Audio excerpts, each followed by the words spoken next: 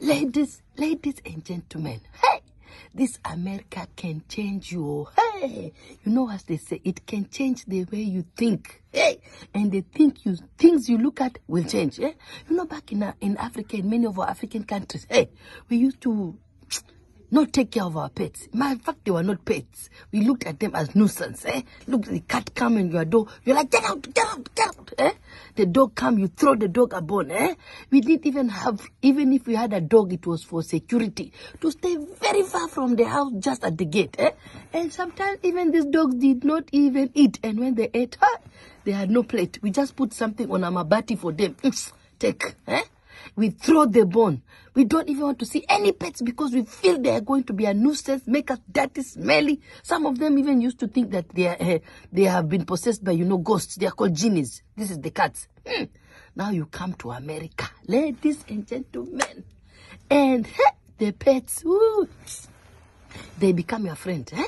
You start saying, oh, I have a pet. You are taking care of the pet. You even give the pet a name, Junior. You are the one who used to throw bones. Now your pet is called Junior. Eh? You even winter time come. You are going shopping for Junior. You are buying Junior jackets. Junior have to have coat. Junior have to have blanket. Hey, the plate that you serve Junior food with, hey, gold. Better than your guest when they come to the house. I'm telling you, hey, America can change the way you make you change the way you look at things, and the things you look at will change. Now the pet is your companion. Before you know it, you are sending people cards. Come to Junior's birthday. Wahala no finish. Everybody's wondering, Anna, where did you have a child called Junior? Junior is my dog now, I beg. Before you know it, I have a cat called Sweetie.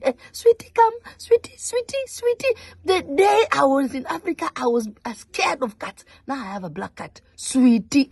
Hey, America can make you change the way you look at things. And the things we look at will change. Now you have a cat here, you have a dog here. Wahala don't finish, my brothers and sisters. These pets, they get sick. They even get cancer. I not be joking. That's where you know America, it can change you.